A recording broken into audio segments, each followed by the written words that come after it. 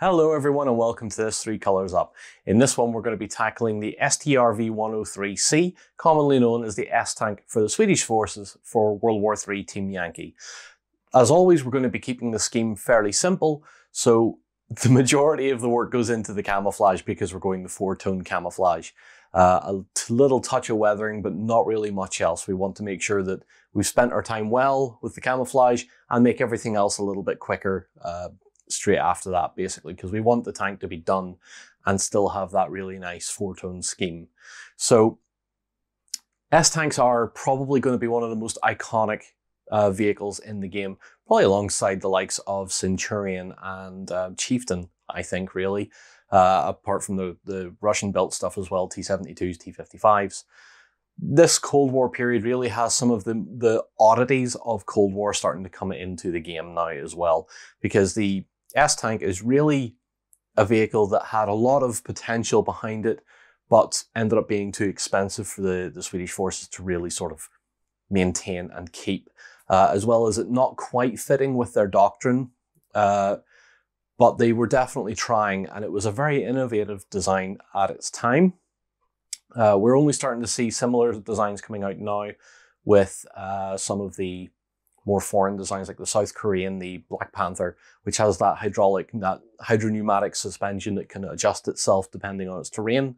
The S-Tank obviously uses that to elevate and depress the gun, as well as just be really cool, really, really cool. What other tank gibberish have I got on S-Tank?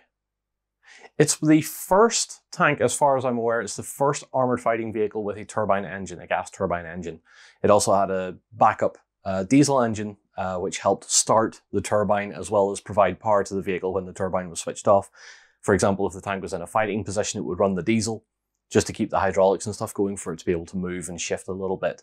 Obviously not enough to really drive the tank that far or that fast. It needed the turbine for that. So a very unique, I'm not going to call it odd, it's just a very unique design based on the idea of get into a firing position, engage at long range, and hopefully nothing's going to get too close to you, otherwise you're in a bit of trouble. We talk about that more as well in the videos that we're doing for the Nordic Forces book for Team Yankee as well. So do check out some of those and see what you think of it all. Anyway, I'm not going to waffle too much. There's plenty of videos and online resources for you if you want to look into the S-Tank a little bit further. Personally recommend Inside the Chieftain's Hatch on S-Tank. That's a 2-part video series. Very good indeed. Gives you a good idea of the size of the vehicle as well as what it was meant to do. Anyway, let's get down to the table and let's paint our S-Tank. So here we have our Strv 103C and we have it primed. Now this time I've actually airbrush primed my vehicle. So let me just grab what I've used. So I've used AK Interactive's black primer. This is 3rd generation acrylic. This is primarily for airbrushing. So I've used this alongside their thinner, which is the corresponding new version or the newest version of their thinner. Just a few drops of that and a few drops of the primer into my airbrush, and we get a really nice smooth finish. So we're going to be moving on to our base coat, and our base coat is going to be Vallejo model color Luftwaffe Camo Green. A nice deep base green that is going to be our base color. This again is going to be through the airbrush, thinned, 2 parts paint, 1 part thinner and 1 part flow improver just to make sure that it works. So let's try it out. Seems to be fine. And it's just going to be a case of giving the entire vehicle a coat of this.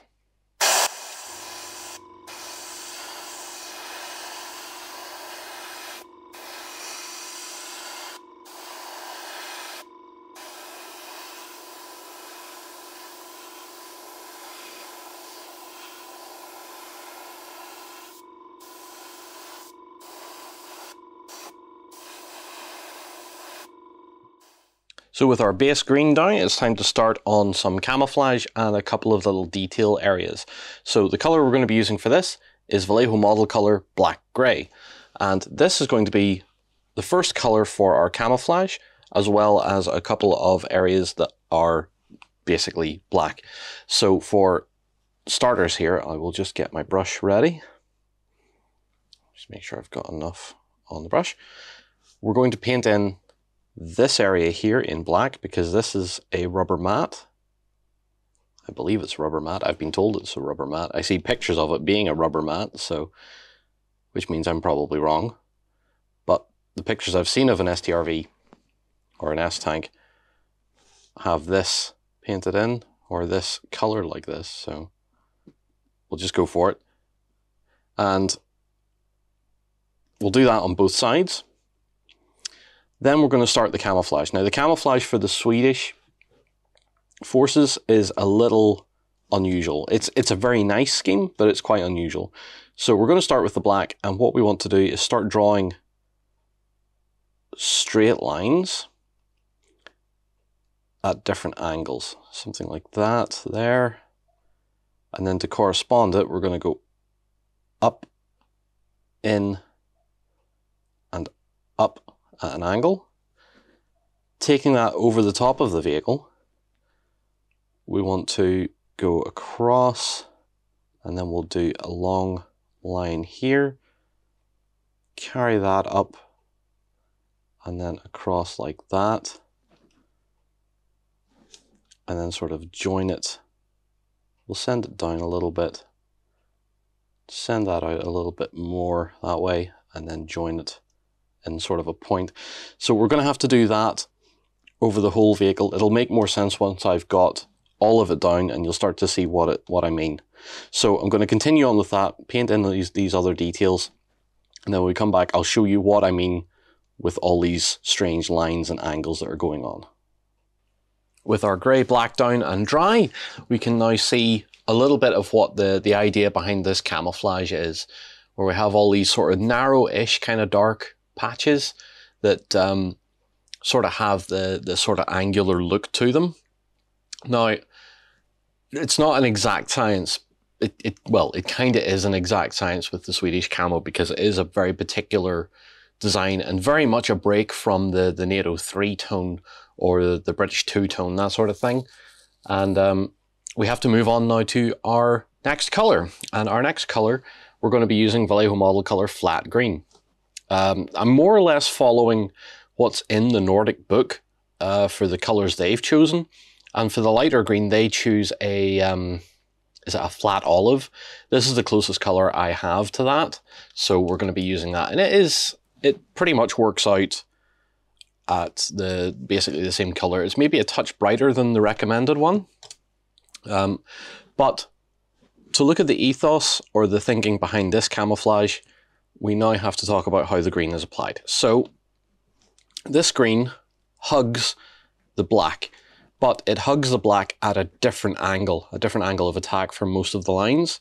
It's also a little bit broader. So for example, I want to go along this line here. And the way I'm going to do that is I'm going to paint the outer stripe first, which is going to be here. And what I'm going to do is carry it on down without changing angle here. On the way up, we're going to keep that angle. And then I think I'm going to give it quite a sharp, almost a 90-degree there. And then carry it across here, and then probably join it up with the black there. And then just fill in this entire area.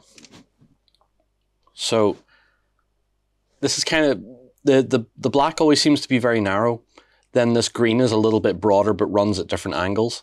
Then we have the next color after that, which is a brown, and that's going to do something different again on top of that. So we'll carry on with this green, and it's really easier to show than it is to explain. I've had to look at a load of pictures to sort of get the basic idea down pat, and I think I've kind of got it for the most part, but I'm sure there's areas that I'll get it wrong. But because this green sort of hugs that black, you can afford to be a little bit messier with the black and then tidy those lines up with this lighter green. So we're going to carry on with green. Then when we come back, we can discuss what that looks like and where we're going to move on to. So with our flat green down, let's have a look at what the scheme looks like now. And you can sort of see where we're going with that green sort of hugging the black. A larger patch over the front there, but I don't think that's too bad. Nothing really to talk about in the front at all. And just trying to pick it out wherever we can. So we're on to the final color of the camouflage, and for that we're going to be using Vallejo model color again, beige brown. This is the recommended color, thankfully, so we're not going to be fighting with anything strange on this color. This is also the smallest color, sort of a patchwork of little geometric shapes. So again, get our brown here, and sort of working off the reference vehicle that I have pictures of. It's kind of, again, sort of taking a small area, say up here, and then just doing sort of a patch.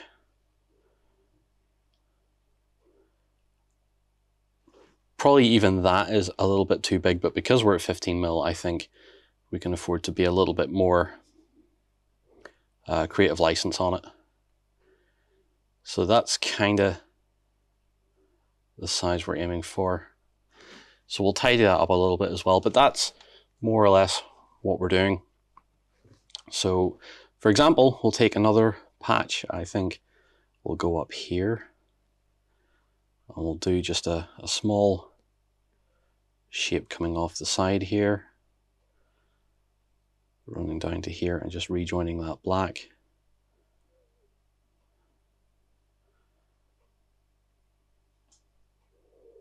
Sort of like that.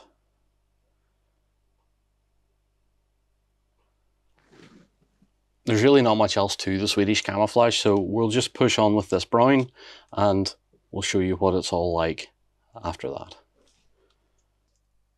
So that has completed our camouflage, and I think that is looking pretty sharp, looking pretty nice. Not too much of any one color, it's all quite a nice mixture of things.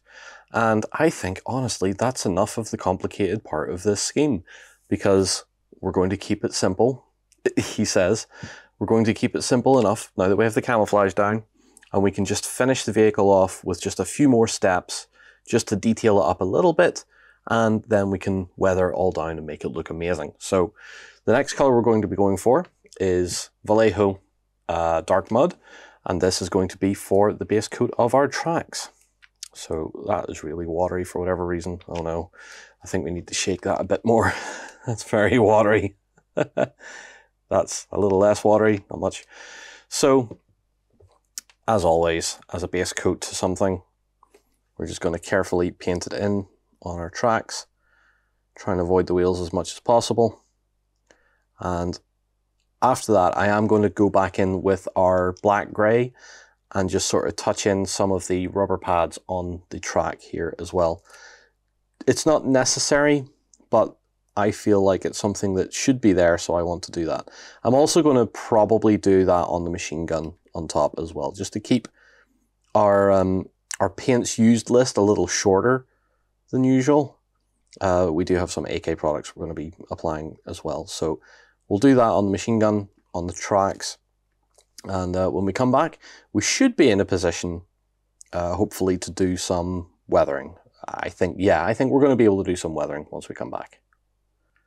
With our tracks painted, our little track pads painted, the machine gun on top, also the periscopes and the exhaust at the back, all now have black paint. I actually went back to the black primer to paint those in. It just stands out a little bit better than just the black grey. Keeps the black grey tied into that camouflage. Now we're going to move on to the fun part, which is our washes, our weathering washes. So the first one we're going to do is our AK Interactive Dark Brown. Now I'm doing this because in my last video where I was doing the bolt action Sherman, I had a comment where someone was asking, can I use this in small scale? So we're going to do it in small scale. So we're going to give that pot a little shake, and we're going to crack it open and set it over there. Now I'm going to use an old dry brush to apply this, an old racked GW one, and dip that in. As you can see, that's quite heavy at the minute, so what I'm going to do is take some of my odorless thinner, crack that open, put that to the side as well. As you can see, I've put down a piece of plastic here. This is just a piece of plastic card I've used, and what we're going to do is thin this out a little bit. because we don't want it to be too overbearing on the model. Now it's just going to be a case of sort of just letting the wash move into all the panel lines and all the details. And what I would normally do, as you've seen on some of my other painting videos, I would completely coat the model in this and then wipe it back. But because we're playing with small detail and small models, it's better and more efficient to just thin it down and just let the capillary action of the enamel oil just work in to the details on the model. So we're going to put away our dark brown. And we're going to try using something a little bit different. So this time, instead of going with what I did last time, which was the dust and dirt deposits, I'm going to go for AK's newer product, which is specifically made for Wargame. This is a liquid pigment, so it's kind of pigment powder already in Fixer. So I haven't tried this yet. I haven't even opened this bottle. This one is the medium earth, and we're going to be giving that a go just to see what happens. I think this should be quite interesting because this is, as I said, already has the Fixer in it, and it smells quite like it's going to dry real fast. So let's put a bit of that on the table there and see what that looks like. Now, let's just work it onto our lower area here, get it into the spaces around the wheels and on the track, and we will play with it up onto the hull a little bit as well. I just want to see what this will do because it seemed interesting enough for me to go ahead and buy a pot of it and see what it would do.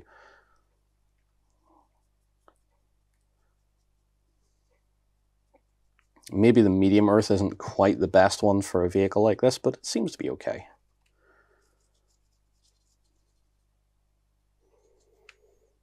Take a bit more there. Go quite heavy on the wheels.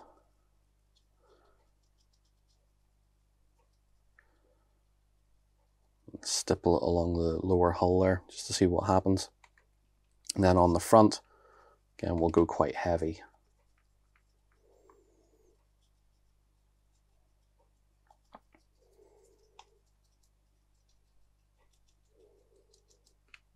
I think as well, maybe just stipple a little bit onto the upper parts of the vehicle. So in theory, this stuff is meant to dry with a sort of a matte finish, but I think because we're mixing it with some of the enamel, I don't think it's going to do that. But we'll soon find out. So that's that one. Assuming that's going to wash in the same way. So we'll move that to the side. And then our final one, we're going to take another liquid pigment. This is light rusty dust. More because we're going to use this as an experiment more than anything else. And we're going to take this rusty dust, and I'm going to take a somewhat smaller brush.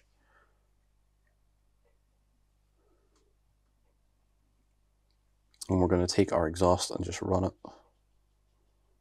along our exhaust, just to give that a bit of a standout look to it. Be curious to see how this turns out. Might have gone a bit over the top there. However, that really is all I want to do to the vehicle. So we're going to let all this dry, let it all settle down. Once it's settled, I'm going to give the model a matte varnish, and then we'll see what our completed S-Tank looks like. With our liquid pigments and our washes dry and an application of matte varnish, our Strv 103C or S-Tank is now finished. And I think that has turned out all right. I think from both angles this looks like a vehicle that's going to be quite charming on the table. There is obviously a few steps I would like to increase a little bit. If you feel like going at that little extra step, I think a little bit of a highlight, some sort of small dry brush maybe of Vallejo buff or something like that, just to dusty up, just to accentuate that dust a little bit and highlight the vehicle a bit more. Other than that, I kind of like that dull, not heavily used look about the vehicle. I think when you see a bunch of these on a table, I think they're going to look quite good. Another thing I might have changed is gone a little bit heavier on the dark brown wash, maybe just to increase the panel lining a little bit more. But in general, I think we've got a pretty solid vehicle for our Swedish forces. So, as always, thank you so much for watching. I hope you've enjoyed it, and until next time, take care, stay safe, and see you again very soon.